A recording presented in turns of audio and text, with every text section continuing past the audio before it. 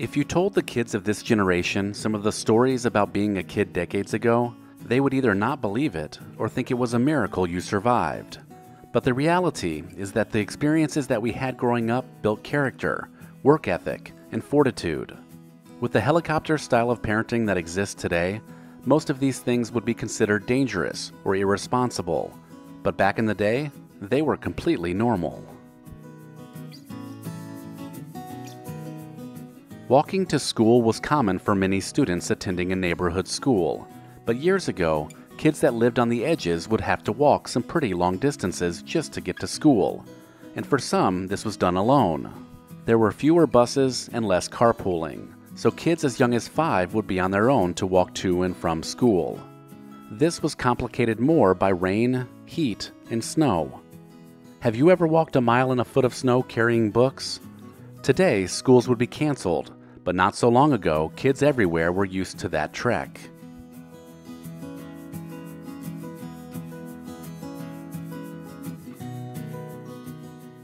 During the 1960s, 70s, and even 80s, kids would often have to fend for themselves, and that meant many of them were latchkey kids. They would leave for school after their parents left for work, and they would let themselves back in the house after school.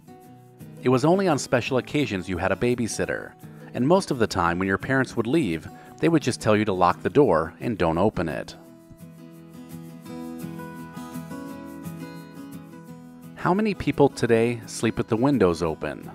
In small towns everywhere, windows and doors were commonly left unlocked, and windows were often opened to let in the night breezes. I'm sure there are many people who still sleep with windows open, but it has become much less prevalent ever since the 24-hour news cycle that reminds you of all the evil out there. During those sweltering summer months, playing at the local playground was much different than it is today. First off, there wasn't soft mulch or bouncy padding lining the ground. You were lucky if there was a little bit of sand at the bottom of the slide. But mostly, the hard ground was the only thing to break your fall.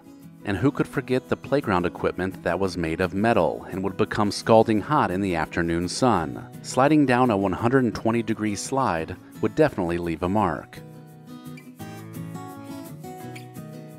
Back then, it also wasn't uncommon for swing sets to not be anchored into the ground.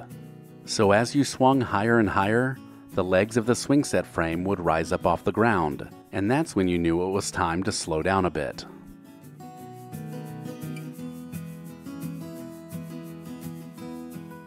On snowy days, kids could still be found outside. Sledding down hills was one of the best ways to have fun, and occasionally, Dad would even tie a rope to the bumper of the car and pull you around the block.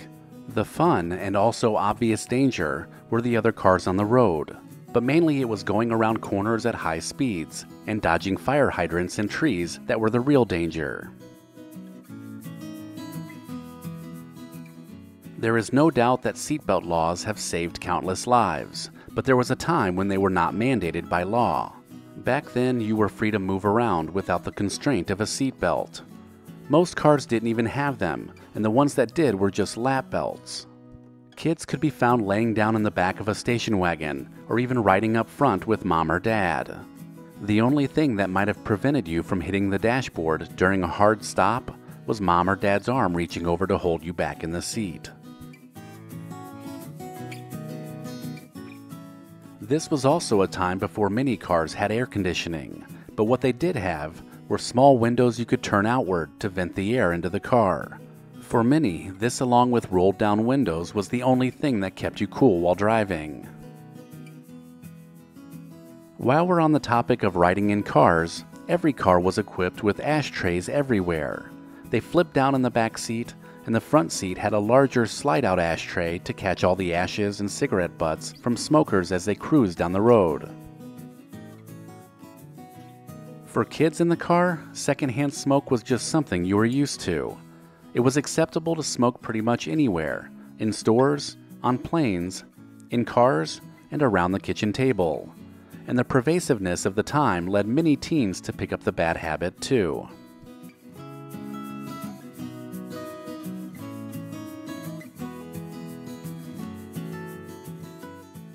Getting your first two-wheeled bike meant everything to a kid.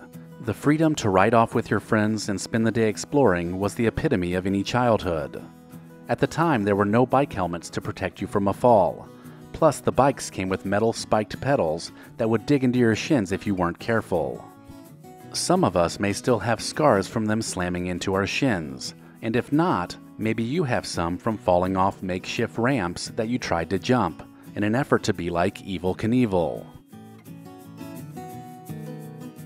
Skin cancer was not the first thing that parents thought about when the kids went outside on a sunny Saturday morning. Kids out playing would find shady spots to rest and cool off if they were hot.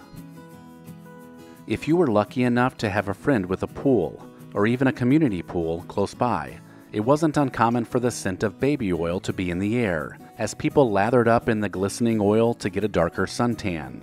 Tanning lotions were much more popular before the rise of sunscreen and the dangers of skin cancer. Before bottled water became a huge moneymaker for soft drink companies, the garden hose was how kids stayed hydrated while playing outside.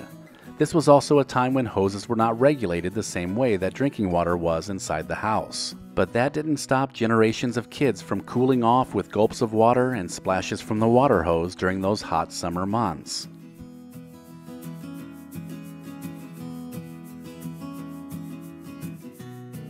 How many of you remember playing sports in the street? Stickball, street hockey, and even football were played in between the cars that would pass on occasion. Everyone just moved out of the way, and when the car drove off, the game would resume. The skinned knees, the bumps, and the bruises were just proof you had fun while playing your hardest. Another outdoor activity that had the potential to injure or leave a good scar was strapping on a pair of metal skates to race down the block. You would try your best to dodge all the cracks and bumps, but it was almost impossible to not hit one. We would also jump on trampolines without pads around the springs or a safety net to keep us from falling off the side. Not only that, but sometimes you would even add dish soap and water to the trampoline to make it even more fun, but horribly dangerous. We all know someone who broke a bone or two on one of these. There were even questionable toys that were advertised for kids that had the potential to burn you, stab you, or even poison you. Remember creepy crawlers, lawn darts, clackers, bottle rockets, BB guns, and the potent smell of modeling glue? All of these things listed in this video are for most great memories, despite being a bit dangerous by today's standards.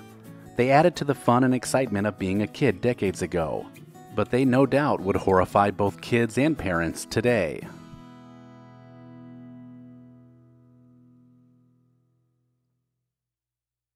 If you enjoyed this video, click on this playlist to watch even more.